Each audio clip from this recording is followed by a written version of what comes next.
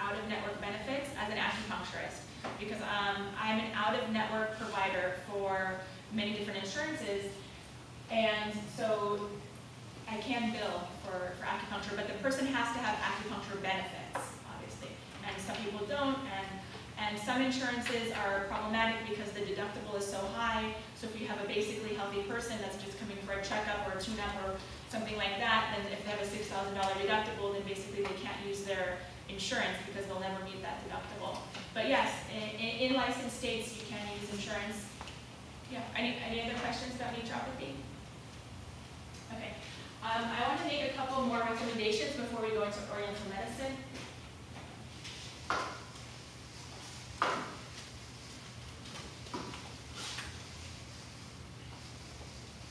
Okay, so last time that I taught this class, we talked a little bit about naturopathic cancer care. So I want to give you a couple of resources, and I hope you never have to use them. I hope you never have a friend or a family member that has cancer. But these are some things that you might want to write down just in case.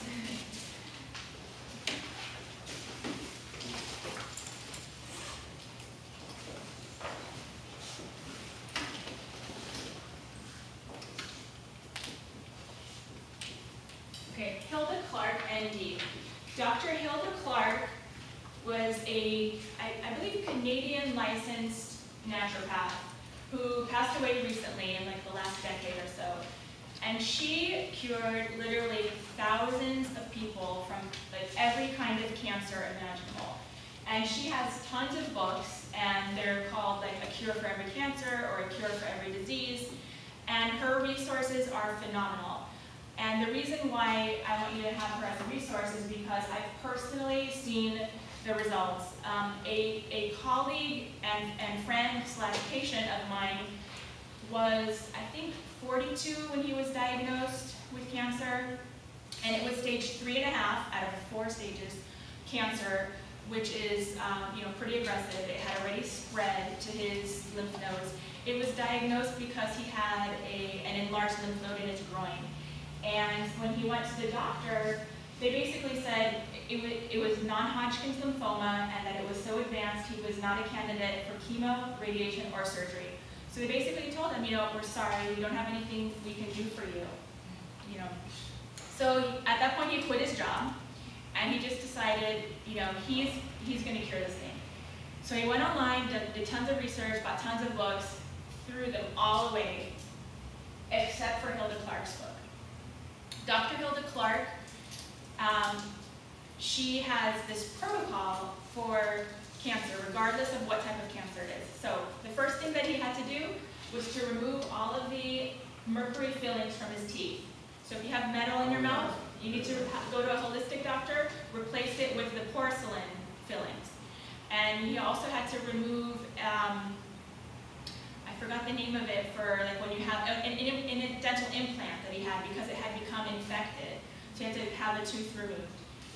So the mouth is very important for health. We kind of don't emphasize it enough, but there's lots of bacteria in the mouth. Oral hygiene is very important for health. So that was the first thing. The second thing was he had to get a special filtration system for his water. So he started drinking only alkaline water. Okay, so there's something called, there's alkaline, which is base, and acid. So the acid-base spectrum goes from 0 to 14. The lower the number is, the more acidic it is. The higher it is, the more alkaline it is. So usually water is about 7. It's neutral. It's not acidic, it's not basic.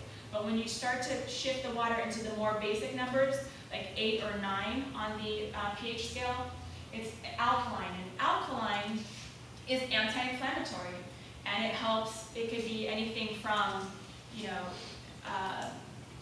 acute things like a cold, an upper respiratory thing, and even cancer. So alkaline water is very important for this, and for health, for overall health. Another thing that he had to do was he bought this device called a zapper. And basically it's like a metal plate that you stand on barefoot, and then you have these 2 electrodes that you hold in your hand, and it sends a current through your body, which you don't feel. And what it does is that frequency kills intestinal parasites. So this doctor discovered that people who had cancer had weakened immune systems. The immune system could be weakened because of your dental, having mercury in your mouth. The mercury, even though it's just a filling, a cap on your tooth, it emits vapors into your gums and it suppresses the immune system. Your immune system is your body's defenses, so it's what allows your body to fight off any disease. So if your immune system is tied up trying to fight this never-ending war in your mouth that it will never get over, then when cancer happens, it cannot win the cancer. But basically, all of us have cancer going on in our bodies all the time. Just our immune systems are so strong that it gets rid of it before we even have a symptom. So strengthening the immune system. So parasites can also weaken the immune system. And we can get parasites from eating sushi, raw food. If you go to a barbecue and the meat's been sitting there for a couple hours in the sun, you can get bacteria in potato salad, or anytime you go to a restaurant, you don't know what's going on in the kitchen. You don't know how long the food's been sitting there. You don't know how fresh it is. So a lot of bacteria and parasites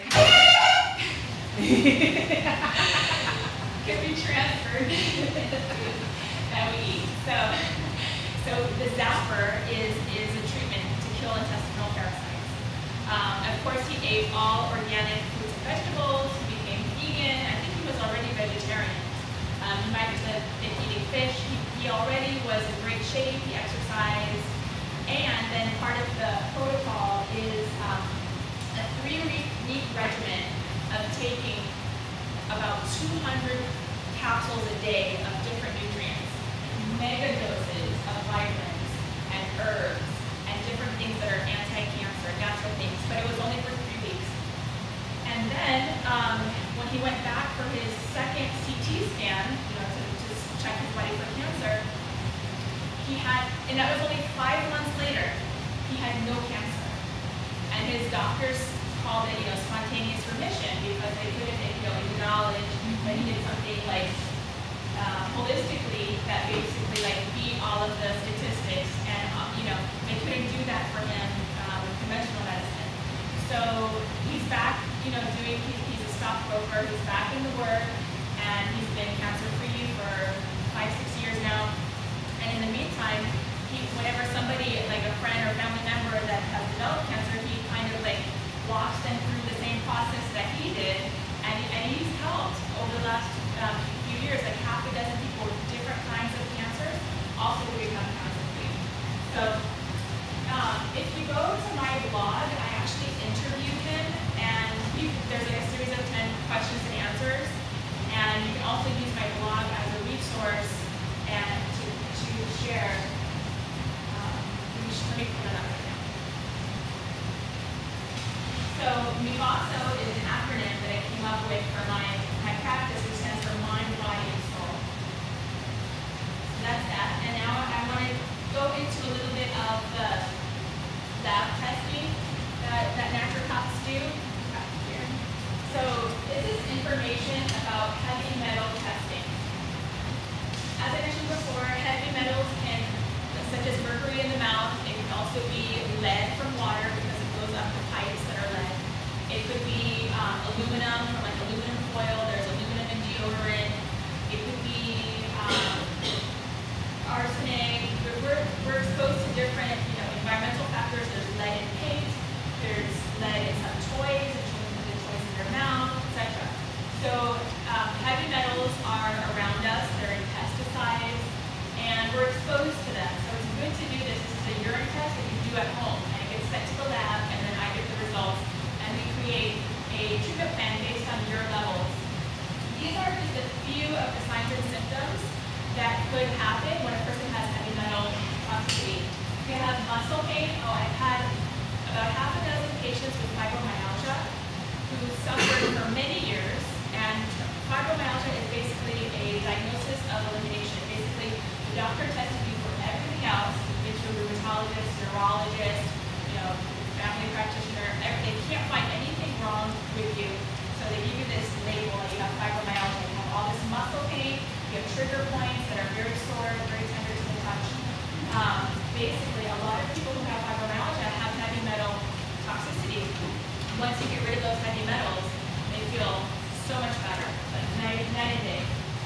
So muscle pain, joint pain, fatigue, anxiety, depression, insomnia, allergies, memory and concentration problems, visual problems, water retention, loss of libido, digestive disorders, cancer, diabetes, cardiovascular disease, Alzheimer's, autoimmune disorders, and more. So the reason why you can have so many different kinds of symptoms is because, as I said, it weakens your immune system, and then the person will manifest whatever conditions are in their family, whatever they have the genetic predispositions for, or whatever they have, maybe the environmental factors or the lifestyle factors they have. So basically what a person does is I give them a dose of something called DMSA, which is a chelation agent, which is something that binds the heavy metals and excretes them through the urine. Because what happens is the heavy metals live inside our cells. So if you don't take the binder, you get a false negative, so to speak, because what's in the blood is not what's in the cells. We need to pull it out of the cells, then it goes through the blood, gets filtered through the kidneys, and comes out through the urine. So once we give the provocation of the DMSA, we test the urine. We test it 8 hours later, and then you can see the levels, and it comes back. I'll show you what the test results look like. This is a test that I did on myself. The test results look like, you can see there's about 20 different heavy metals, from aluminum to uranium. Most people that I see are high in the same ones that I was in the yellow, which is lead and mercury, but I've seen different people with different exposures. Like, for example, I have a young man who works at a shooting range. So he's exposed to different, like from the gunpowder, there's, different things that are elevated on him. So if somebody's like in the red, then you need to do more rounds of the chelation. If somebody's in the yellow, you need to do less rounds of the chelation. And the chelation is done, you can do intravenous chelation with a medical doctor or an osteopathic doctor. It's very expensive. It usually costs around $300 each time. And a round of treatment is usually like 10 treatments. So $3,000, and if your insurance doesn't cover it, it's quite expensive. But the oral chelation only costs about $120 a month. And how it's taken is 2 capsules a day, 3 times a day on an empty stomach for 3 days. And then you stop for 11 days, give your body a chance to flush it out. Then you repeat the cycle. Then you can retest and see what your levels are. So this is something that's good to do in order to have optimal health and wellness. And the other thing that I also offer is saliva testing for like thyroid problems, any hormonal imbalances for women who have menstrual disorders or menopause or infertility. Saliva testing is really good. It gives us a better picture than the blood, because the blood is basically gives us like a snapshot of what your numbers were at that moment when you had the test. The saliva test is done over 24 hours, and then we also have some that are done over a month. And so it gives us a better picture of what's going on in the body over a long period of time, and not just at that moment when you take the test. We do stool test kits, which test for parasites.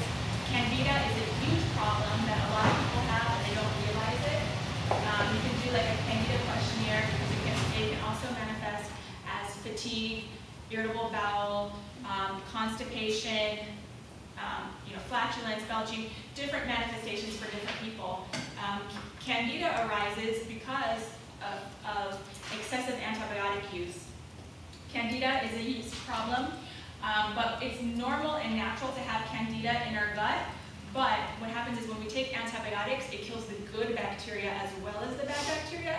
Then you get an overgrowth of the Candida, and that can cause problems. It can even cause memory and concentration problems or mental fogginess. So balancing the gut flora is important. Taking probiotics in that case is important. So we can also do like testing for Candida and ova, which are the eggs of the yeast in the stool, to see what's going on with somebody. And then there's another test which is for amino acids and neurotransmitters, which basically gives us a picture of the person's biochemistry of their brain and their body. So again, the example, it could be any illness. I could go into depression because it's so common, it's so prevalent in society. But there's autism.